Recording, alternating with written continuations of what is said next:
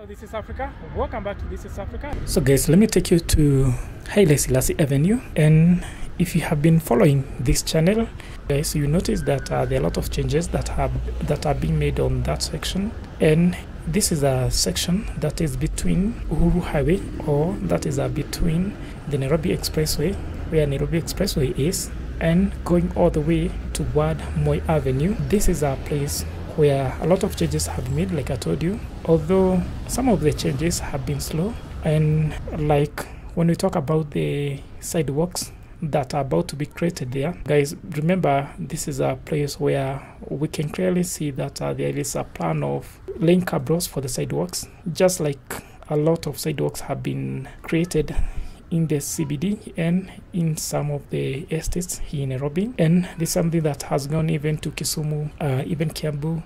So this is something that has been going on. And the sidewalks between these 2 points, from Uhuru Highway all the way to Moi Avenue, have been very slow. So the installation have been very slow, because if you look at the very first video that I showed you from the last year, you can see that it has been very slow if you compare it to some of the other places that I have covered. So now let us concentrate on this small section that is between Uhuru Highway and Parliament Road, and this is along Haile Selassie Avenue, where you see that benches have already been installed, and these are concrete benches for people to just relax. And another thing that has been done there is the sidewalks, like I've told you, sidewalks for people to walk and be safe from the main road. Another thing that they have done is that they have put the barriers, and I'm just guessing this is to prevent anybody who will be sitting there from any motor vehicle that might lose direction and maybe